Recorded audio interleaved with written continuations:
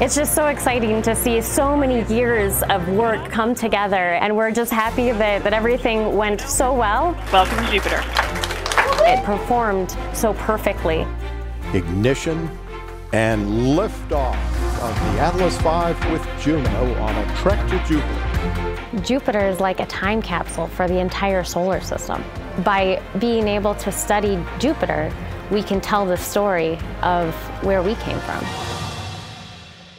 Juno has taken 5 years to get to Jupiter. That sounds like a long time, but the spacecraft has traveled over 1.75 billion miles since it left Earth. It's pretty exciting to know that it's traveled so far, and it's just really at the beginning of its mission.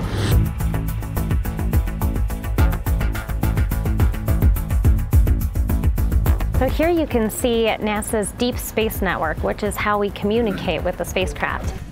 It takes 48 minutes for a signal to travel from Earth at the speed of light and get to Juno. This is the culmination of a tremendous amount of work. It takes hundreds of people to make a mission like Juno successful, and it's just so exciting to even have a part in that.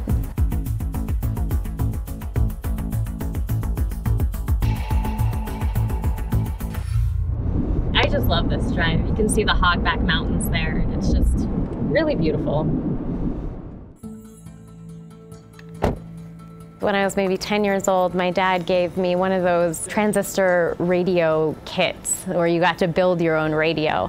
And he let me struggle with it for a while and help me put it together. But it was really exciting just to learn how electronics work and really help fuel my love of science.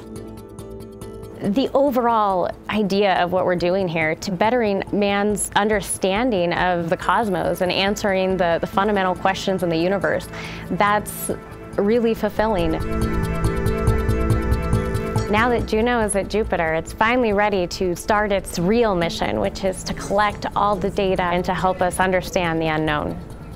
What scientists know is that the Sun formed first, and then Jupiter formed second from the leftovers. And then all the other planets formed afterwards, really the leftovers of the leftovers.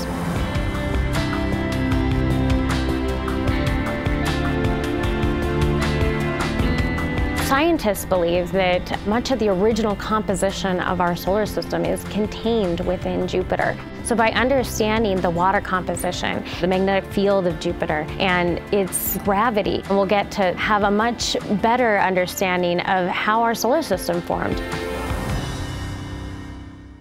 And discovered that what we thought was the main house is actually a 2-room dwelling, a house for lodgers that Monroe had built during his presidency.